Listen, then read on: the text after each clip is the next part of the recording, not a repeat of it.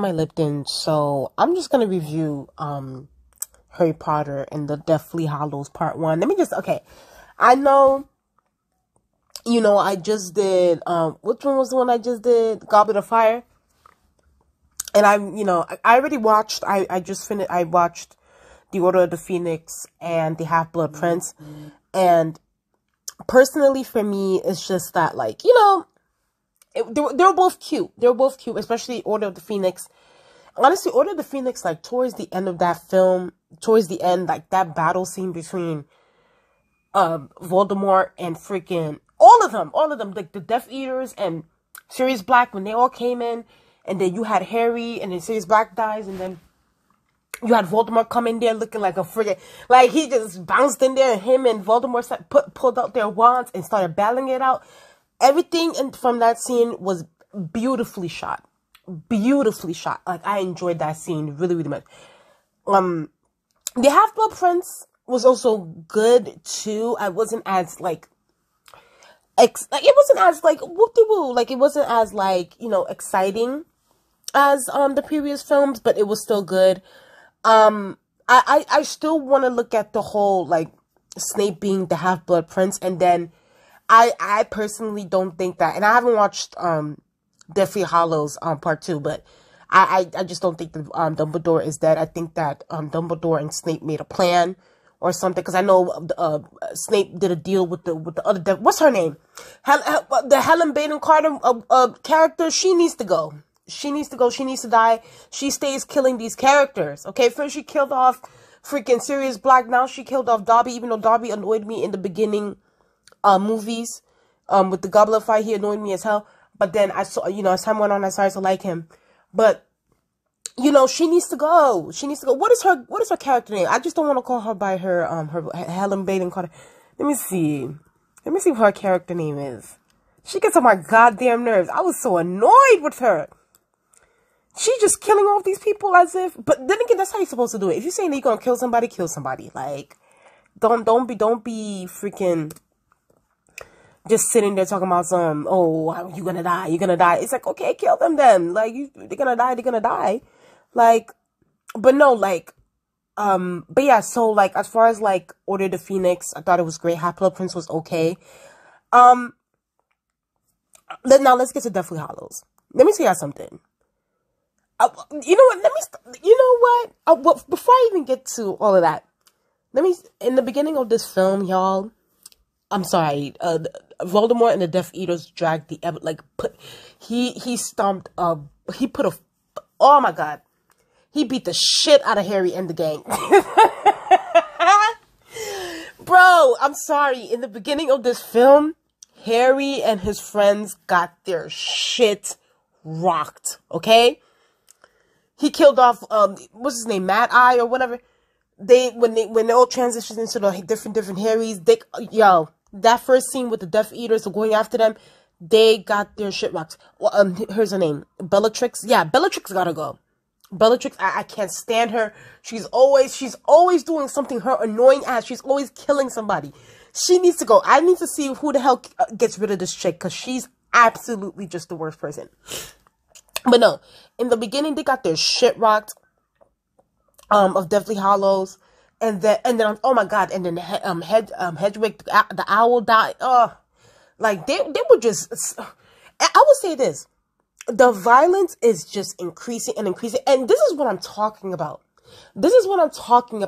Like, as you guys can tell, in my earlier reviews of the Harry Potter movies, like with the, Sorcerer's Stone, and like I didn't do the review of Chamber of Secrets because I thought it was a little bit too boring, but that and Prisoner of Azkaban, even though I really like Prisoner of Azkaban, I did say, like, within those 3 films, I felt like, there was little, especially in the first one, oh my goodness, there was a little bit of corniness, a little bit of, like, this glorified Disney Halloween movie-ish, in a good way, because we all love a good Disney Channel movie. But I was saying, I was like, it's a little bit corny, but as time goes on, it gets more, like, gory. It gets violent, but it's still, like, in a more PG-13 kind of vibe. But you can tell, like, the script is being more matured as the characters, Harry Ron, Hermione get older, the cinematography, the fight scenes is more matured. It's more like effort being put into it. And this is what I'm talking about. And this is what I feel like a lot of these franchises are missing nowadays. Is like they're not progressing within their content. They're not progressing within the creativity, within the writing. You know, everything is still stuck. And in a way, I that's how I feel about these recent Marvel movies.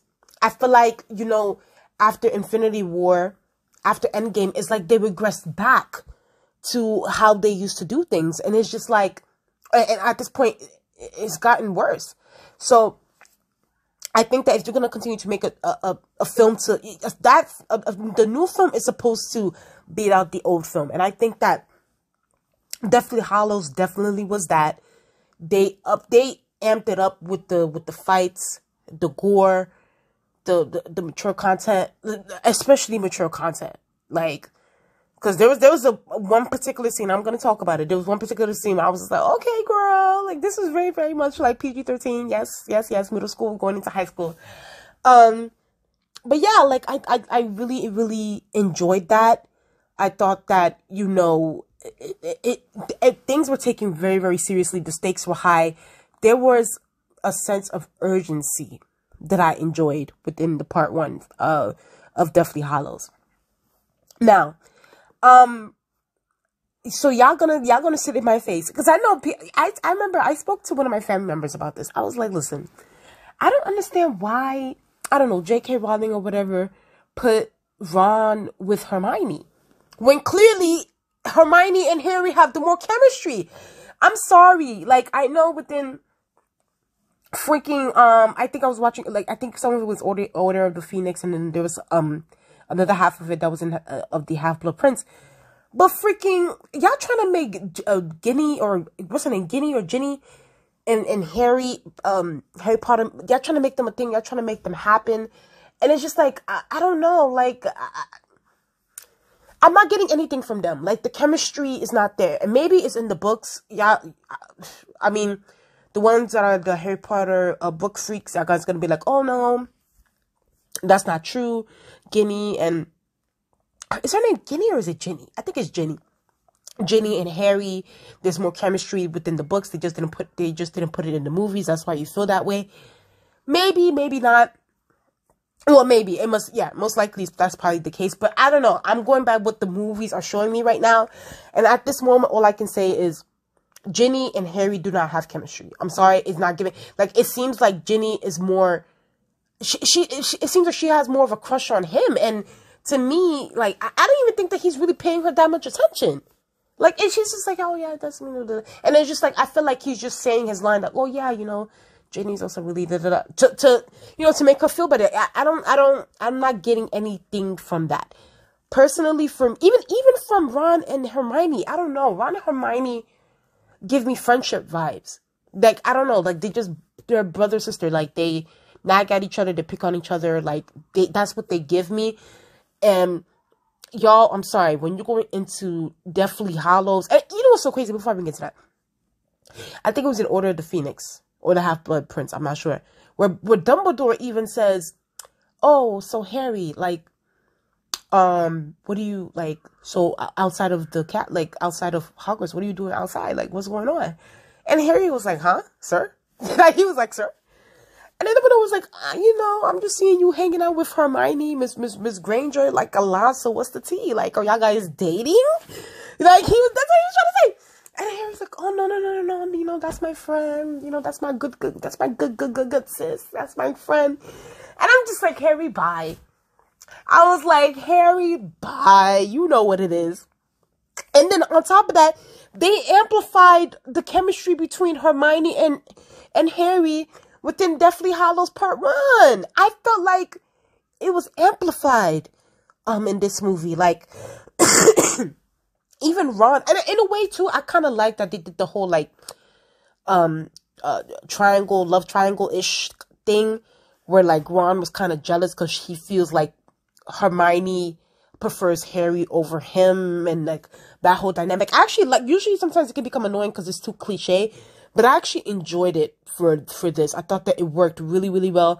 Oh my gosh, I love that little dance. It seems so genuine. That little dance scene where Hermione was feeling down because Ron left and everything.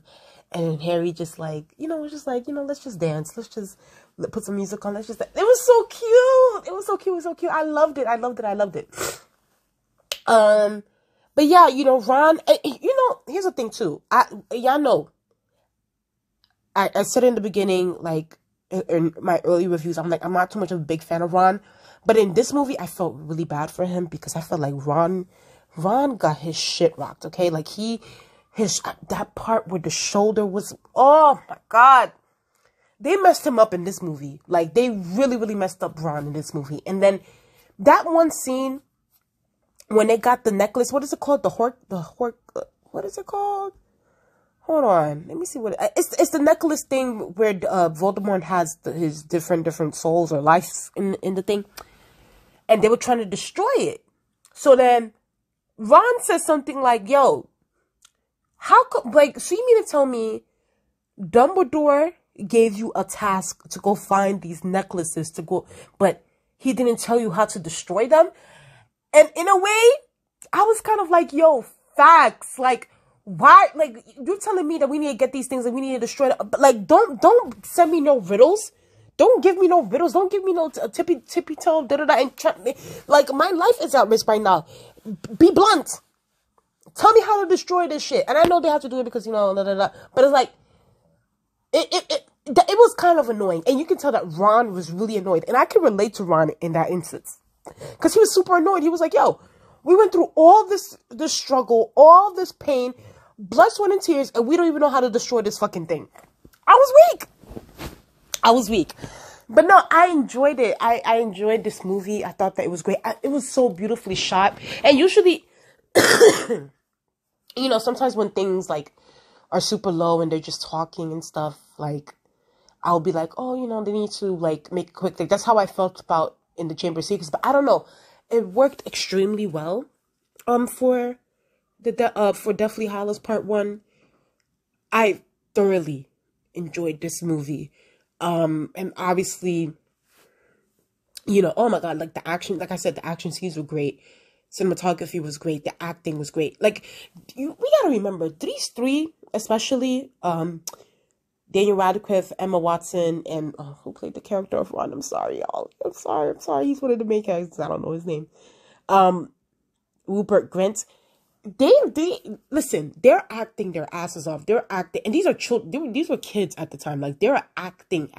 Okay, like, I think that the emotions that they show, like they show happiness. They show like they went to some acting school. They're just naturally gifted. But I think that these three are just great, and without them, this movie would not be what it is.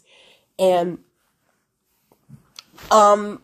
it's gonna be real interesting to see what happens in part 2. I'm about to start watching it after I do this review, and I'm gonna give you guys my review on that. But hopefully it exceeds my expectations from part 1. But no, but listen, they gotta get rid of some of these people. Like Lucius Malfoy, he gotta go. Bellatrix, she gotta go. Okay, fucking Wormtail, he gotta go. All of them gotta go. Like, they're so fake.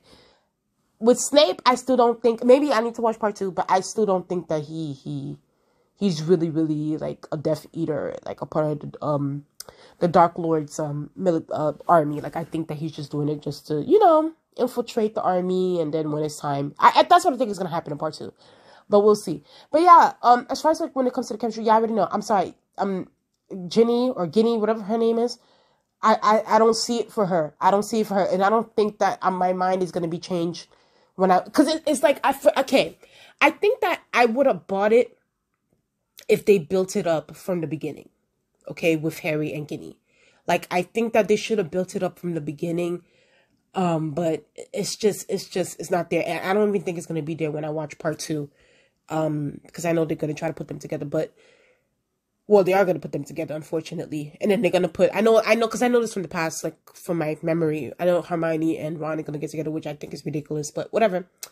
Because they really, really amplified the chemistry between Harry and Hermione in Deathly Hallows. Even when they were coming to destroy the necklace thing, and then the Death Eater's like soul or spirit came out. The thing was like, oh yeah, you're the least favorite from your mothers, and even the girl that you love doesn't even love you, and she'll prefer the friend over you. Like, so Ron knows, and he knows what I'm thinking too. So like, but yeah, so we're gonna get into it. But so I'm looking at this here. It says Harry Potter Deathly Hallows Part 2 has a 96% Rotten Tomatoes rating, which is like amazing. So hopefully it needs to exceed my expectations. It needs to give. Hold on. And the thing is, so they gave Part 1 77%. Hold on. They gave Part 1 77%. And they give Part 2 96%. Rotten Tomatoes. So listen, it seems like Part 2 is about to give it. It's about to serve. I'm about to watch it, and I'm about to give you guys my review. But yeah, please tell me what you guys think in the comment section below. Please like, comment, and subscribe. Let's get up to 700 subscribers, and I'll talk to you guys later.